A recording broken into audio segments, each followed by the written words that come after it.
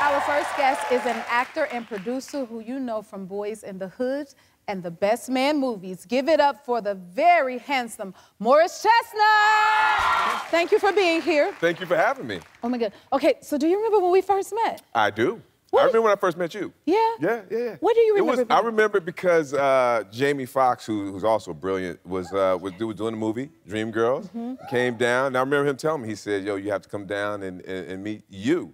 And you were singing your song when I came down that day. Yo, it was, and I am telling you, do you know, I was like, oh my God, Morris Chestnut is here. Spike Lee was there. Everybody thought it was like an empty set, obviously, once we saw a film, but you had stars like this sitting in there while I was singing, and I'm telling you, and that was my first film. So and then I'm a huge fan, so they like took me out. No, but no, you handled it perfectly, of course. I mean, you won an Oscar for it, so you know. Thank you. But to have you there, I was like, oh my God.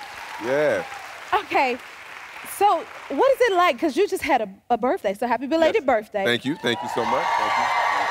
Thank you. What is it like to have to celebrate a birthday around the holidays? Well, so having my birthday on January 1st, you know, as a kid, you get ripped out of presents, you know, because you have Christmas, and Christmas is so close.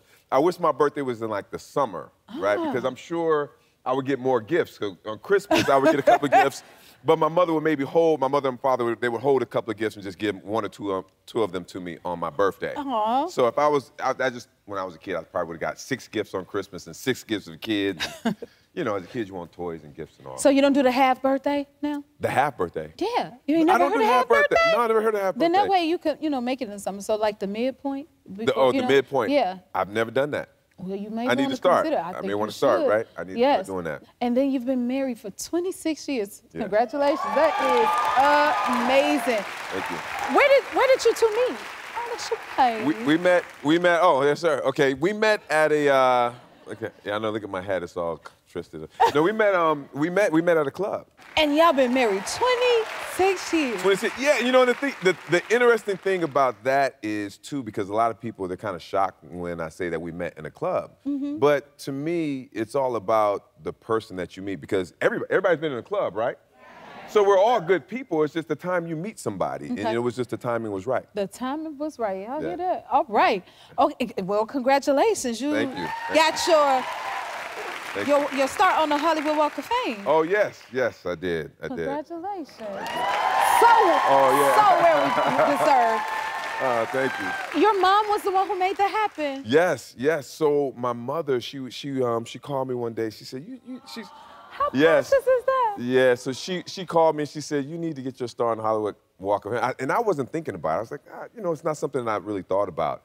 So so she said, no, I want you to get up. So she called my publicist and she called my wife. She says, we're gonna get him his star on the Hollywood Walk of Fame. And so they did the whole campaign. And so on that day, so I wanted to make it special for her, so that I got it on her birthday. On her birthday? On her birthday, yeah. Isn't that amazing? Yeah, yeah. Oh my God. I love that so much. She's so precious. I would love to meet her one day. She's so precious. Okay, so you just, you get recognized a lot, right? Yes. And then people mix you up with other celebrities sometimes. Who do you get mixed up with? Oh, man, see, I get mixed up with, people say, yeah, I loved you in Fast and the Furious. Tyrese. Tyrese? Tyrese. Tyrese. Let's see, y'all. Can y'all see? Yeah, you know what I'm saying? Yeah, yeah. That was us at an event in Atlanta. I get recognized very recently, for the first couple of times, they thought I was Charlemagne the guy. Charlemagne? Yeah, yeah. Oh, God, let me look from this way. Anybody see that one? Okay. I don't see that at all, but and okay. Then obviously a couple times people think that they'll say, I was in Starbucks one day, and they said, oh, I'm so nice to meet you, Mr. Taye Diggs, and then there's Taye.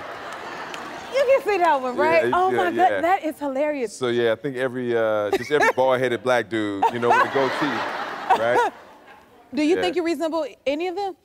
I think I could. Yeah, I think so. You think so? Yeah, you know, I think I could. Now, on your social media, you give the fans what they want. You be posting good pictures and everything, right? Well, so I'm not good at... So I actually didn't post that picture. You didn't post that picture? I did not post that picture. I did not. So I'm not good at social media. I don't really look at it that often. And I didn't post that picture. He didn't. I did not post that picture. Okay, will you stick around? I'll stick while around. you think about who posted that picture? No, I know who posted it. Okay. It just wasn't me. So to get prepared like this for a movie, to wear robes or whoever you bodied up, do you ever have, like, what's your diet, and do you ever have cheat meals? Oh yeah. So my diet, it depends. So I always stay active and I always stay in shape, but it's a different type of in shape when you're in front of the camera. Right. And so I had to really tune in my diet and try to stay away from sweets. I have a very bad sweet tooth. You like sweet? Oh yeah, like I pick all my restaurants by the dessert, not by the entree. By the dessert? Yeah. Like if my wife says let's go here, I say, well, what's on the dessert menu? 'Cause that's what I want. So most of my favorite restaurants that I go to, I'm going there for the dessert, not the entree, because I have a very basic diet, mainly just chicken or turkey or steak. But I really got to get into that dessert. You got to get into dessert. I got to get that dessert. Well, in honor of your birthday, we have some of your favorite desserts for you. Oh, do you really? Yes, we do. Come on out. That.